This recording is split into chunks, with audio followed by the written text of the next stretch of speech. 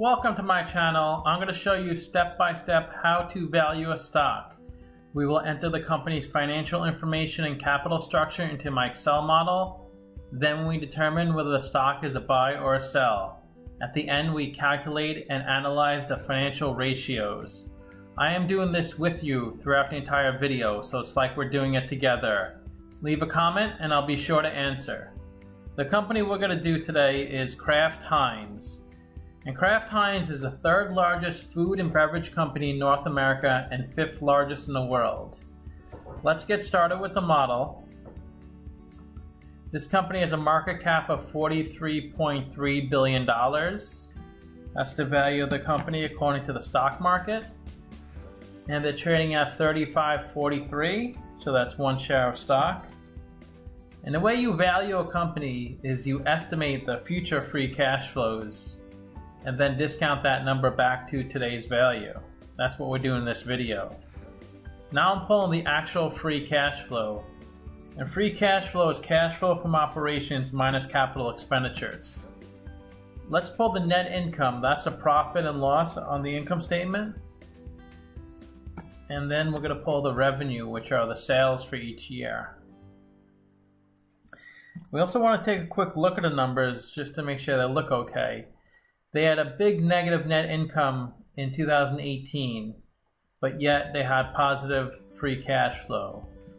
And everything else looks pretty good. Their sales have been decreasing pretty much, which isn't good. Let's look at the capital structure. They pay $1.4 billion of interest on their debt. Now we need to go to the balance sheet to see how much debt they have. We'll go to liability section. Current debt of $1 billion, that's debt due within 12 months. Long-term debt of $28 billion, that's debt due after 12 months. Interest payments are tax deductible, so let's get their effective tax rate. We'll go back to the income statement. Income before tax is $2.6 billion. Income taxes of $728 million. So effective tax rate is 27%, cost of debt is 3.4%. Let's get the beta to figure out the cost of equity. The beta is how volatile a stock is. So the stock moves with the market. They have a beta of 1.03. We also need the current assets to calculate the current ratio later. And that's on the balance sheet. Current assets is $8 billion. And that's made up of $2 billion of cash, $2 billion of net receivables, $2.7 billion of inventory, and $500 million of other. We also need the current liabilities, that's $7.9 billion. Let's see what that is. $1 billion of current debt, $4 billion of accounts payable, $1 billion of accrued liabilities, and $1.8 billion of other. Stockholders' equity is the value of the company according to the balance sheet, that's $51 billion. That's assets minus liabilities, and that's $12 million of common stock, negative $3 billion of retained earnings. So this means they're operating at a loss historically in the past, and negative $1.9 billion of accumulated other comprehensive income.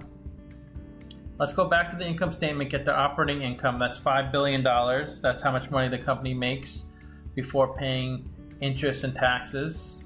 Let's look at the capital structure. 36% debt, cost of debt 3.4%. 64% equity, cost of equity 10.2%. The WACC is 7.75%, which is a blend of the cost of debt and cost of equity. And that's a discount rate we're going to apply to the future cash flows. We estimated 4 years of future free cash flows. We also estimated a terminal value, which is all cash flows past year 4, that's $33 billion. We discounted these numbers back to today using the weighted average cost of capital. We get a value of the company of $29 billion. We divide that by 1.2 billion shares, and we come up with a calculated stock price of $24. It's trading at $35, so it's trading at a 48% premium. It's a sell according to the model. Let's see what Simply Wall Street has them at. They're saying $47, so they're saying the company's a buy. So we're a bit different. Apparently their models are more conservative than mine. Looks like the stock price has been going down for a good year or so, and then it's pretty flat the past 6 months. Looks like it could be a good value, but it's a kind of stock that won't move too much. Let's look at the financial ratios. A bad PE, a good price to sales, and a really good price to book. PE is stock price over earnings per share. To calculate earnings per share, that's net income over shares outstanding. I like to see below 15, they're at 22. Investors are paying $22 for $1 of earnings. Price to sales is stock price over sales per share. To calculate sales per share, that's revenue over shares outstanding.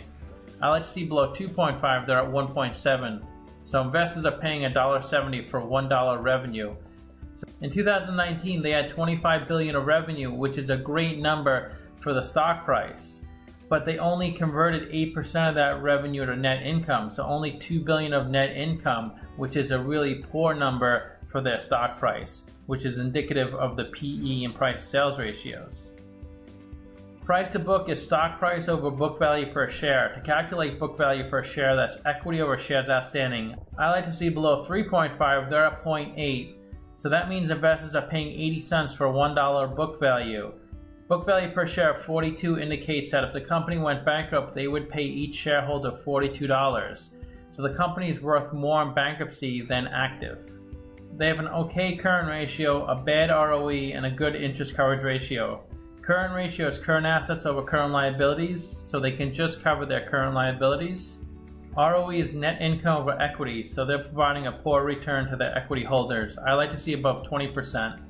Interest coverage ratio is EBIT over interest expense. I like to see above 2, they're at 3.7, so they can easily cover their interest payments.